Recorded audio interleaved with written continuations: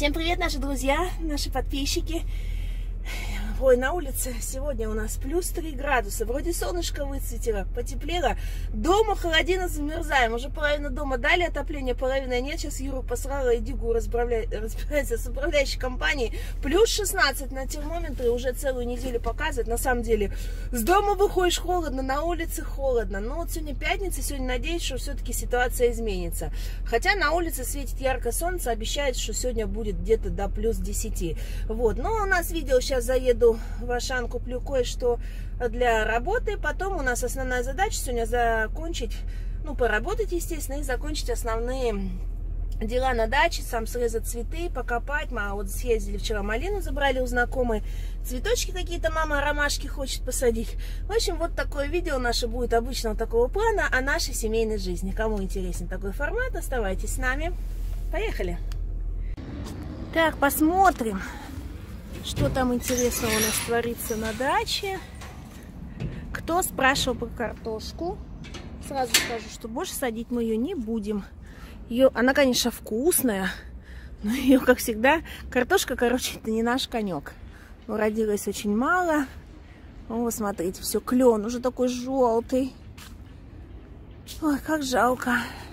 Быстро лето заканчивается. Так, а что у нас тут на даче мама делает? Сегодня мама сказала, надо срезать цветы. Людмила Гавриловна, здравствуйте. Как хорошо тебе, понимаешь? Работа красит человека. Да, очень даже красит. Рассказывайте, чем вы тут занимаетесь, что сделали? Как всегда. Сейчас я тоже переоденусь, будем траву, да? Отсюда, ты представляешь, сколько телег вынуло земли, что камень, понимаешь, в чем дело? Ты поменяла, да? Ну, поменяла, это засыпала навозом, и сверху вот это с пакета, которая земля хорошая. Пришлось. Слушай, она была глина, прямо глиняная. Да, 3 телеги туда вывезла. И ты все сама вот это, мам? Да, сама. У тебя спина болит. Ой, я сегодня даже не встану. Ну зачем ты так? Давай, сейчас я все переодеваюсь и вот это начну. Тут все сделала, и это самое, там кое-что посадила. Я вот такую колбасу взяла, клинскую, вареную. Хорошо. Короче, ты кучу травы уже. А мне-то что делать? Резать вот эти под самый корень цветы. И потом куда их, на тележку, да? Да, на тележку. Угу. Это, видишь, я посорвала. Вон кучка. Да вижу уже, во. Ой, Анютины глазки так цвели. Это... И розы, ты смотри. Оксана, смотри, не рви их. Это нечаянно у меня попалось. Так они долгоиграющие. Это многолетние. Смотри, мам, розы ты все, да, поотрезала? Розы, это ромашки посадила где надо, чтобы и не засорял это, и будет красиво. А, вот эти ромашки? Ну да, ромашки, там 3 куста. Жду там вот, когда. Видишь, Оксана, там же, как тебе сказать, не... Вот здесь вот? Нет, вон, я говорю, Илья, где копает. Там же вообще никогда не копали. Поэтому очень-очень тяжело им. И видишь, как еще работает. Ну, смотри, сколько тебе сейчас сделает. Это под малину нам? Под малину. Но ты сегодня без мази не уснешь, наверное. Ой, наверное. Вот, мам, тебе делать нечего, а? Сказала, что приеду. Понятно, что ты не можешь делать плохо. И вот эту клумбу, смотри, как ты все сделала. Всю траву. Все. Да. И тут вот сегодня и подокучил, и траву выкачал. Но здесь вообще шикардос. А ты будешь их завязывать на зиму? Буду, но только, наверное, может, на дуги попробую. Бананы. А вот это мне тоже срезать, да, сейчас вот эти? Да, срезать. Я вот убрала, чтобы не мешала это роза. Молодец, ты видишь. Сколько телег вывезла там, чтобы вот эту дебильную землю... Изначально сделали плохо мы с этой глиной, спешили, потому что высаживать нужно было. А сейчас... Помоги хоть обрезать. Нет, я сейчас все сделаю, сейчас одеваюсь. Мы уже никуда не спешим, у меня продавец вышел. Вот, видите, мама всю вот эту землю вынула, чтобы на следующий год вот эту красоту. Хотя она обещала, что больше сажать ничего не будет. Нет, ну а цветы-то я буду. Это тоже вот, тоже клубнику удобрила. Это перегноем. Все грядки вот эти вот. Ну, получается новая, самая красивая, да? Вот это новенькая у нас. Почему? И на зиму та грядка тоже красивая. Ну да, все прижилось. Все, это ты представляешь, на телеге привезти навоз, раскидать туда-сюда. Ой, да ты что, мам? Мама, а вот этот укроп все уже срезать его полностью? Да, пусть. Нет, его потом завтра, или когда мы будем, завтра еще. Да. Завтра я там... Мы завтра пораньше поедем. Посею, а эта трава так пускай остается. Вот зиму. Она, знаю, вырастет это очень хорошо. А дом топила? Топила. Тепло, да, сейчас в доме? Тепло. Ну все. А это все клематисты срезала все. Клематис. Ой. Штучка какая. Ясно, ладно, пойду переодеваться. И, так сказать, подмога к тебе пришла, мама. Буду тоже заниматься делами. Так, что у нас тут уже в доме мама все сорвала. У нас, видите, всегда поздравляем. Мы любим здесь день рождения отмечать. О! Да, все, уже коврики сняла. О, мама уже печку протопила, уже открыла. Видите, как? Ну, тепло. Ой, горячая. Ну, все, ладно, переодеваюсь, начинаю тоже помогать. Все, утеплилась. Эта косыночка мне еще, знаете, откуда? Еще в 2010 году отдыхала в Египте. Я ее купила, и знаете, такой сувенир. Каждый год одеваю ее на даче, каждый год вспоминаю, что я отдыхала в Египте. Видите, какая память. Казалось бы, мелочь такая. Вот напоминает всегда об отпуске. Ладно, где мои перчатки? Начинаю работать тоже, потом вам покажу результат. Вот видите, вот эти кусты, стоит задача сейчас быстренько всех почикать и сгрузить на тележку. А это что ты, мам, сажаешь там? Это эти пионы крепко разрослись, я их А ты... на другое место. А георгины ты все уже? Георгины тебя ждут в этом. В гараж сложить? Да. Хорошо, сложим. Так, вот у меня, видите, какие инструмент мой. Поехали. Вон там нас Илья помогает грядки делать. Вот помощница моя приехала, сейчас мне будет помогать, а я буду смотреть на нее. Человек всегда смотрит, когда огонь горит, вода течет. Да, и как работает с удовольствием другой человек. Вот как хорошо у нее получается, траву складывает. Мам, это не про тебя, потому что как ты работаешь... В косынке египетской. В Египте понравилось? А? Ты когда была в Египте, как тебе? Мне не понравилось. Не хотела бы больше, да? Не, что-то не понравилось. Ну, климат не пошел, да? Ну, наверное, климат не пошел. Вот мне все-таки нравится выбрасывать. Турция, да? Ага. Всем нравится Турция. Да. Ладно, Оксана отвязывает. да. Отвязывает. А ты же все привяз, с тобой же все вязали. Да, со мной делали отлично. У нас любители дачи это Оксана в основном. Ну, мама. да, больше никому Ну, не надо. Видишь, с Ваней сидит. О, делают домашнее задание опять сегодня. Да? Ага. Вот, видишь, как хорошо мама подвязала? Ага. Молодец. Да. Мама, смотрите, все не переставая носит. А у меня вот так вот картина, смотрите, вырисовывается. Все, потихонечку. Все тут вырезаю. Мам, как ты говоришь, добре, да? Слушай, мне кажется, высоковато. Может, еще надо под самый корень? Ну, срезать вон ту.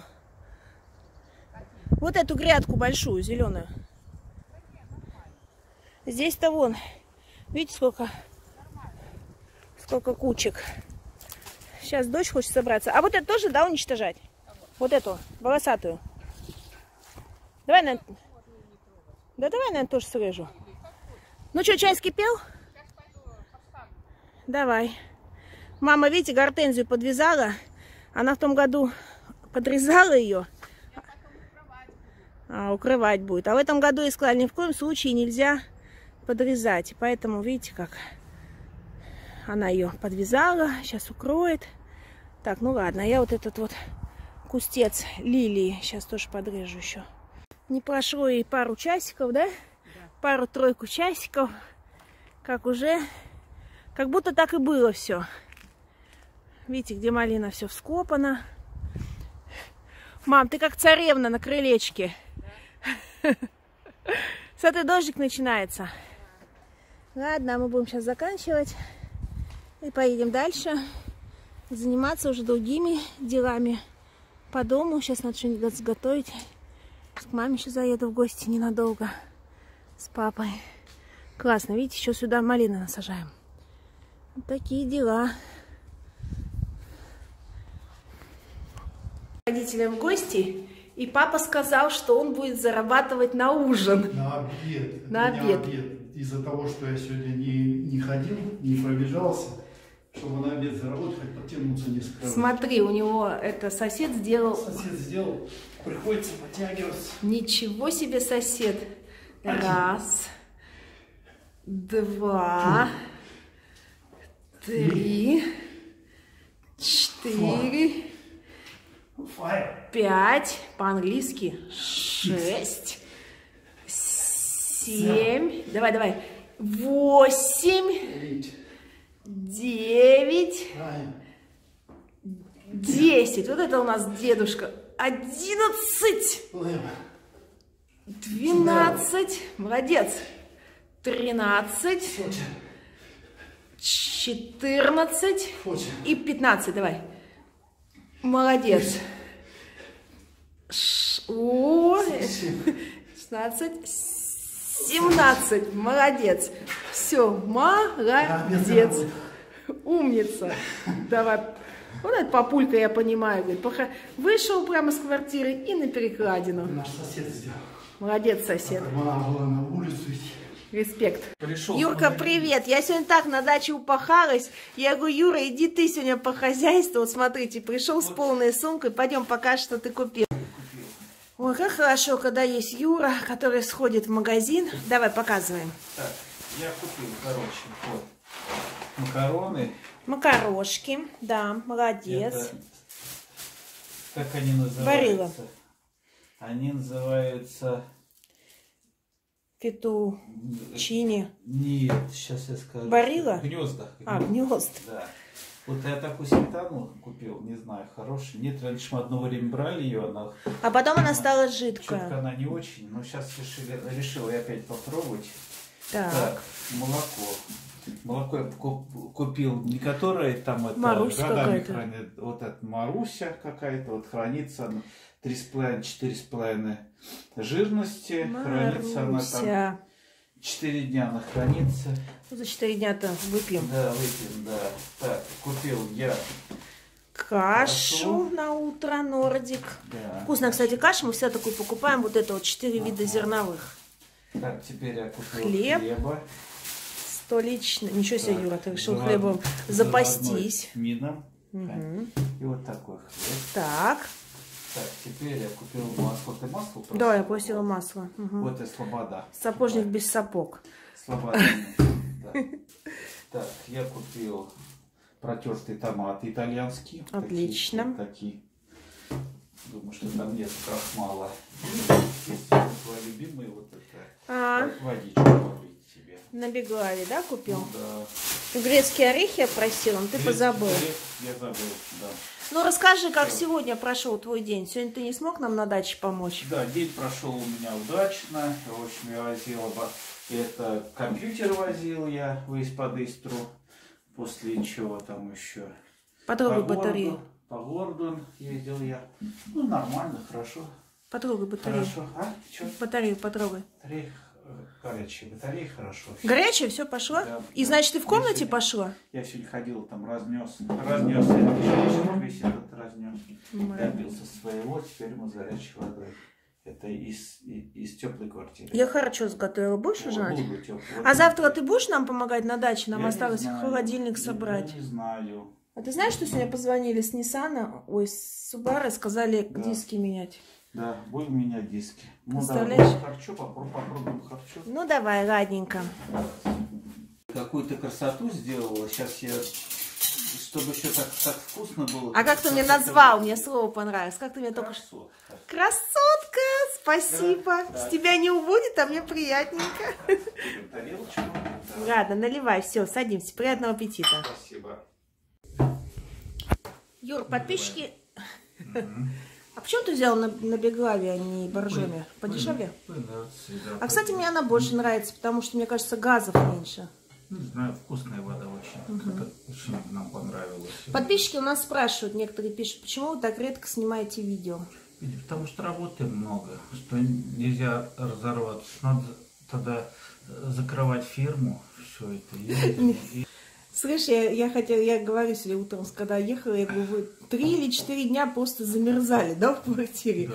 Плюс 16 градусов, и как жизнь меняется, когда становится тепло? Вот я сегодня в 8 часов выехал, в 6 часов я приехал с работы. То есть, ну, вышитый как лимон. Но проделано работы много. И получил удовольствие от выполненной работы. Ну, как и морально, так и материально. Но у нас есть еще хорошая новость. Какая? Скажи. Какая? Мы взяли билеты в Таиланд. Ну это новость, да. Да, это согревает душу. Так что вот такие дела. Завтра посмотрим, попробуем выйти, да, в прямой эфир, если получится, в трансляцию. Если ты рано освободишься, и я. Попробуем, да, что-то пообщаться с нашими подписчиками, кто нас смотрит. Я думаю, что-то интересное поведаем. Поведаем. Ладно, все. На сегодня все видели, упахались. Юра по-своему, Оксана по-своему. Ну все, всем хорошего настроения. Увидимся вновь. Пока. До новых встреч. Давайте. Пока.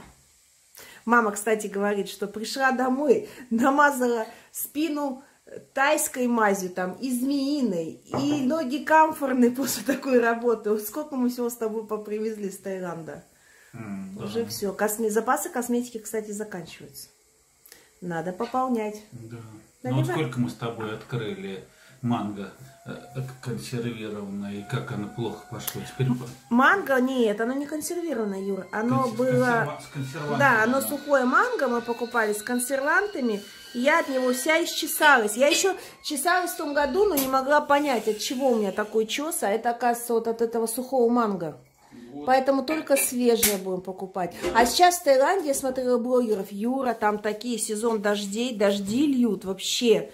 Не просыхает. Ну, по крайней мере, на Самуи. Ну, поэтому мы ездим в январе. В то время, когда именно вот у них зима.